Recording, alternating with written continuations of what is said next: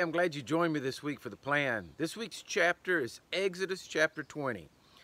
This is a chapter that gives us the 10 Commandments. And right now in this time that's going on in the world and craziness taking place everywhere and riot and looting and stealing, I think it's a good time to stop and go back and let's just look at the 10 Commandments. 10 simple commandments God gave us that man could not keep. The reason why man couldn't keep it is because he didn't have a heart for it.